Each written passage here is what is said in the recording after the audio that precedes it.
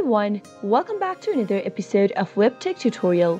I'm back with another video on how to log into Chase Auto Loan account using your desktop. Watch the video till the end and don't forget to subscribe to our channel if you've not yet. Also, press the notification bell icon so that YouTube will notify you whenever we post a new video. If you'd like to sign into your Auto Loans account for Chase, then here's how to do it. Open up a web browser to begin. In the address field at the top, type in Chase Auto Loan Login and press enter.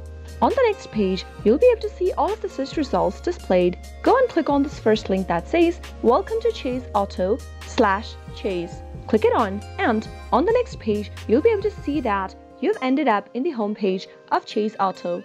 Click on the Sign In button at the top right-hand corner to log into an existing account. If you don't have an account yet, you can click on Not Enrolled, Sign Up Now link and follow the instructions to register. In the pop-up that appears on the next page, in the first text field, go ahead and type in your username to log into an existing account of yours. Head over to the next field and type in your password correct. You can double-check your password by clicking on this little eye icon at the right corner. If you'd like the system to remember your username, you can click on the Remember Me box. But make sure to leave it unchecked if you're using a public device or a shared computer in order to log into your account.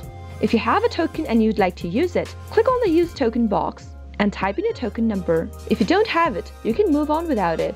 In case you've forgotten your password or your username and you don't know what to do next, you can click on Forgot Username/Password link and follow the instructions to look for your username or to reset your password to a new one. After entering all of your credentials correct and you're ready to log in, click on the Sign In button and you'll be logged into your Chase Auto Loans account quick and easy.